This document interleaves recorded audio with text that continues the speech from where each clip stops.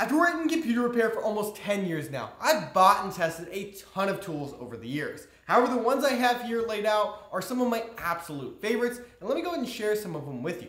First up, when it comes to a screwdriver, it's probably going to be your most used tool out of anything, and the screwdriver I'm currently using, especially for on the go, is the LTT screwdriver. I absolutely love it. I've been using a lot of ratcheting screwdrivers. I probably own 8 different ones, but this has been my absolute favorite for working on computers. It's a great ratcheting mechanism. It's also got a great knurling, which makes things really nice for moving quick. And I do love the bit storage, which is pretty convenient, especially when you're on the go, which I am quite a bit. But when it comes to my absolute favorite screwdriver for when I'm in the shop, I use an electric screwdriver. I use this gyro model from DeWalt, and I absolutely love it. It's kind of cool because basically when you pull the trigger, it just starts it, but it doesn't start spinning until you actually tilt in whatever direction you want to go. And depending on how much you tilt, it actually speeds up or slows down accordingly. I also have a little extension on here with the PH2 bit. It's pretty much what lives on it all day. But this extension does 2 things. First, it adds a little bit extra length, making it easier to reach into some of the tighter spots when working on computers. As well as, if you actually extend it, this allows you to hold a screw that's a little bit longer, which can be helpful, especially when you're trying to put stuff together or trying to get into a tight spot and you don't want it to fall off, despite this being magnetic. Speaking of screwdrivers and bits, one of my absolute favorite kits is the Manta kit from Iixit. I've been using this for a really long time and I absolutely love it. It comes with 2 different drivers as well as a ton of bits. I think it's 120 in total, and it has everything that you could possibly need when working in IT. Everything from very specific Apple bits. They have their like Pinza bits that are you don't really find anywhere else. You're not going to buy them from a lot of retailers. And then you have everything from square bits to Torx bits to tri bits, all kinds of different things in between, both for the 1/8 inch as well as the 1/4 inch adapters for these 2 different drivers, or pretty much any standard interchangeable model. That will pretty much work with it. I absolutely love it. This is going to give you covered for pretty much anything working in IT. I also like that the top of it can actually be used as screw storage. It's got some little slots. I use this all the time when I just need a quick place to throw some screws. Use this quite often. And if we continue on, another Iixit item that I owned forever basically. I had the original Iixit Protect Toolkit a long time ago. That was the old gray one. But this is the new one. This came out a couple years ago, and I absolutely love it. So basically, it's got everything that you need pretty much for basic, pretty much laptop repairs, phone repairs.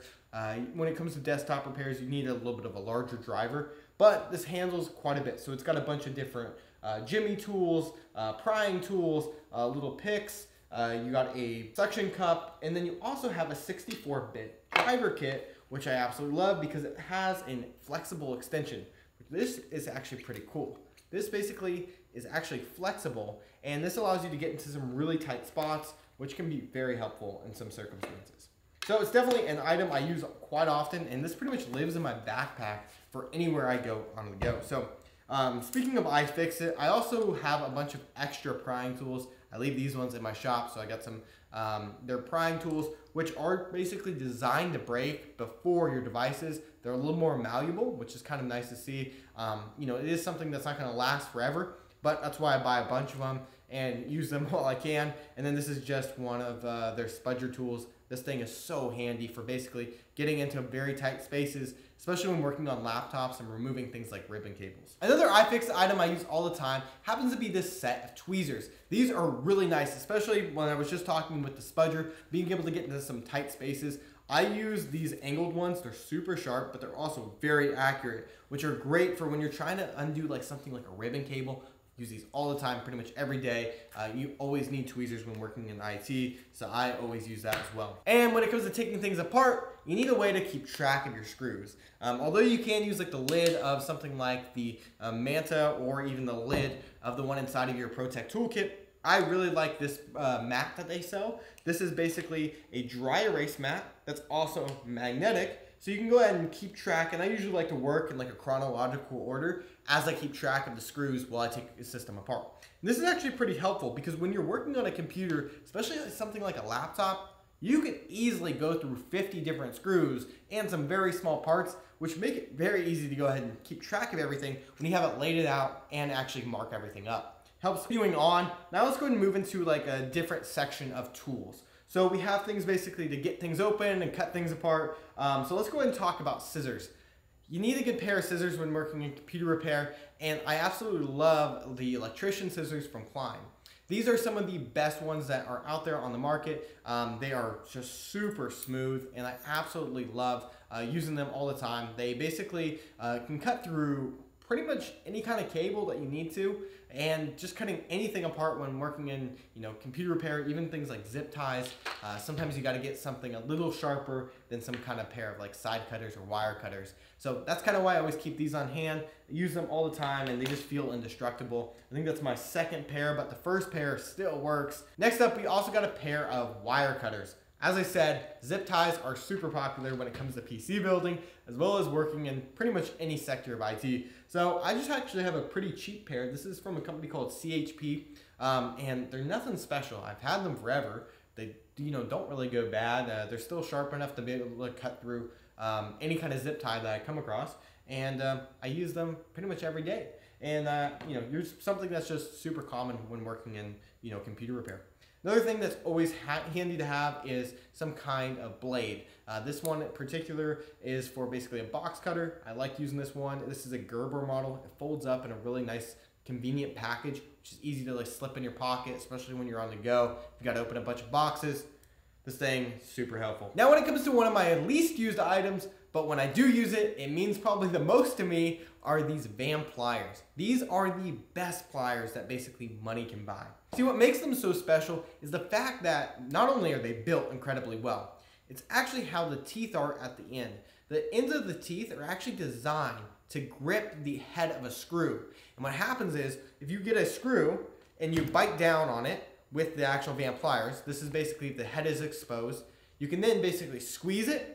It will bite into that screw. It basically destroys the screw a little bit, but what it does, this allows you to actually crank it out if you strip the head on a screw.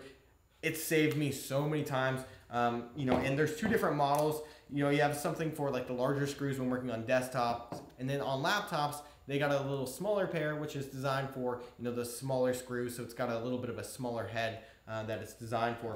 And I'm gonna say, those saved me so many times when working in just different systems, especially when I get old computers that have been worked on time and time again. Eventually the screws wear out and they just strip, and the only way to get them out is something like this. We're basically cutting them. This is a way more effective way, and I've tried regular pliers. They don't work nearly as well as something like the Van pliers. Now let's move on to testing tools. See, there's a lot of different testing tools out there on the market. However, when it comes to my favorites, or the ones I probably use the most, I'd probably start off with a multimeter. This is definitely one of the most used items in my shop. Use this pretty much anytime I'm going to check voltage through a laptop or even a desktop. But really for laptops, what I like to check is the power flow. So I check the power from the charger to the charge port to the motherboard, and then from the motherboard to the battery. And basically I can trace every single thing with the multimeter. It's pretty easy and simple to use. This is a really basic one. It's nothing fancy, but it's worked for me for the past couple of years, and I haven't had to replace it just yet. Now, another little tester that's probably not something that most technicians keep on hand, but I've absolutely loved, is this battery tester. And I don't really use it for traditional batteries. I actually use it for button style batteries, or basically CMOS batteries. Because what this has is a little section for putting in your CMOS battery. You put it in place, close it down, and it'll actually give you a reading for your button battery, which will tell you if it's in good health or not, which is a great indication if something's happening, like BIOS settings are being reset. It's a pretty good indication that you got an issue with your CMOS battery, but this will allow you to go ahead and verify that's what's going on. So I like having that on hand. I use it quite often, and I absolutely love it. It's a really cheap product to add to your tool set. Next up is another tester. This one is probably my favorite. This is Thermaltake's Dr. Power 2, and it's a very simple device, but it's very effective. See, this is a power supply tester, which basically you can plug in any standard ATX power supply into the system. Basically, you can plug in your 24-pin, your 8-pin PCIe, as well as your 8-pin CPU, your SATA, as well as a Molex. Whatever you feel like may need to be tested. And then what you can do is power on that power supply without any other components being connected.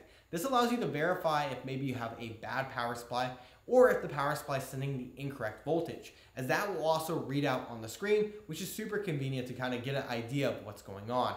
This has helped me diagnose so many different weird issues with power, and it's a really fast way to just verify, okay, we got a bad power supply immediately without having to plug in a spare. I can basically plug in a 24 pin, try to power it up. If we get no response, or if we get a failed response on the power supply tester, it's a very good indication that's exactly what's going on. So I absolutely love this product, and there's actually a Dr. Power 3 coming out. Should be out close to the time that this video is released, or if not, it's coming soon, as I did see it at CES, and it's a really cool product that I can't wait for because they're going to add support for the 12-pin connector. So that's something I'm looking forward to as well. Now, when it comes to data, something that is very common is basically people have a lot of computers that either have stopped working, bad motherboards, the hardware around it doesn't make sense fixing, or they need to basically extract data. So one of the ways I'm able to do that is a drive dock. This one is from StarTech. It's probably the best one I've ever bought. I've bought a few in the past. They fell apart. This one I've had probably for 3 or 4 years. It's a tank. This thing is built super well. And I really like a couple features about this. First off, it connects over USB 3.0, which is great, which a lot of them do. This allows you to go ahead and transfer data. However, what I probably use this for more is the cloning feature. This will do an offline clone of any drive over to another drive. And it's very fast, and it's sector by sector, meaning you're not going to lose any data during the process of that clone as long as the drives are healthy. And it's definitely super efficient, and I absolutely love this product. But it's not the only thing I use for extracting drives these days, because we're no longer just doing, SATA drives. This would do, 2.5-inch or 3.5-inch drives. We're also starting to deal with a lot of NVMe. And as we deal with NVMe, which is basically the new standard, we got to have basically another way to connect that drive over to a USB port. The ones I basically use, I have a couple. I have one from Ugreen as well as one from Sabrent. And basically what they do is they give you an NVMe connection that terminates over to a Type-C port, which you can then connect over to a computer. I use this for 2 different things. First off, for extraction of data, just like I was explaining with the drive dock. But I also use this for when I'm doing clones. When I use Cronus True Image, maybe I'm upgrading somebody's drive, I'll put the new drive in here, boot onto a Cronus True Image, and clone everything from their existing drive over to the brand new drive on here. And another example of this one is from Ugreen. You can kind of see how the drive actually sits in there. It's a pretty little easy tool to use. They're pretty cheap as well, but I use them all the time, and they're very easy to work with. When it comes to also data, moving things around the shop, a tool you kind of have to have is fast storage, just because you need to sometimes move a quick program, or you need to back up some files temporarily before moving it over to a customer's external drive. So I usually have a bunch of different external SSDs I have lying around. Basically, I use them, wipe them in between each customer. And this one that I like probably the most is the T7 Shield from Samsung. These are designed to be ultra durable, which is great, especially because I'm just kind of throwing them around as I go through the day. Now, before we get to consumables, let me tell you one more product or tool that I've been using a ton lately, and it's been probably one of my favorites, and that happens to be this Datavac. This is basically a high-powered air blower, and it's able to clean out so much dust out of PCs, and it's super efficient at doing it, and I absolutely love this thing. I bought it probably in 2022, probably the end of 2022, and since then, this thing's cleaned hundreds of PCs. It is way more efficient than something like canned air, and it's actually way more powerful. I switched from canned air while I was using an electric leaf blower, but that wasn't very efficient. The airstream is not condensed down enough, at least for my liking.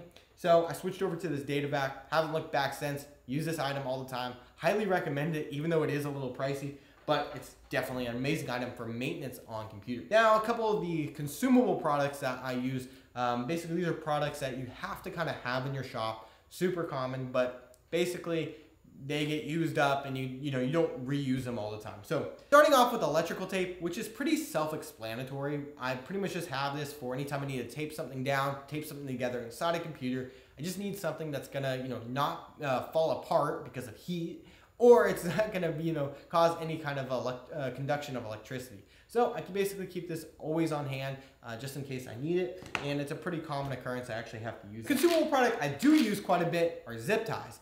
And this is a kit I bought a couple years back, and it's basically lasted me all the way until now. But this is a kit of 4, 8-inch, and 11-inch zip ties. This is probably one of your most common uses for anytime you're working, especially on desktops or just cabling in general for IT. And I use the 4 and 8-inch probably the most, especially when you're building computers. That's kind of the standard sizes.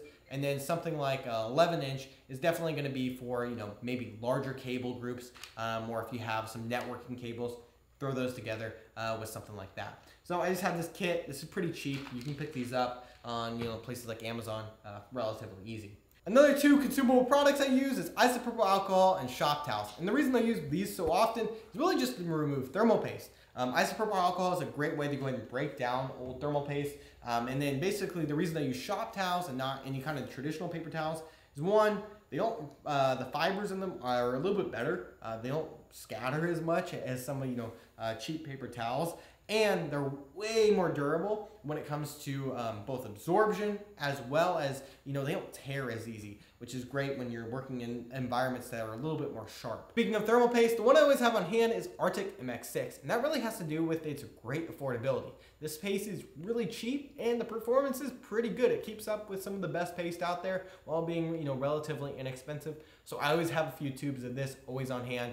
Anytime I'm swapping thermal paste, this is usually what I'm using, unless we're using some kind of specialty paste. That's all the tools you probably see on my desk, but there's one more that's probably more important to me than anything, and that's this repair mat I've been working on. This is the Modmat Extreme from Modmat, and I've been using it for years, and I absolutely love it. It's held up to pretty much everything I've thrown at it, including dry ice, liquid nitrogen, tons of thermal paste, isopropyl alcohol, liquid coolant, anything I've thrown at it. It's held up well. It is starting to wear finally after having it for, you know, that 6 or 7 years that I've owned it. And I absolutely love it. And it's showing its age also with some of the diagrams are starting to get old. But I absolutely love having all the wiring diagrams. Makes a great background for videos as well. And it's anti-static, which is just kind of gives you a little bit more peace of mind when working on computers. So the mat is definitely one of my favorite products, and it's definitely near and dear to my heart, but I probably will be swapping that out soon. With that said, if there are any tools you feel like I left out that I definitely should pick up, let me know in the comments down below, because I'd really appreciate that. And outside of that, the reason I made this video was really because when I got into IT, there weren't a lot of people talking about the tools that that people are using. And a lot of these I had to find over time, and I picked up quite a few, way more than this, a full tool chest full, and actually way more than that at this point.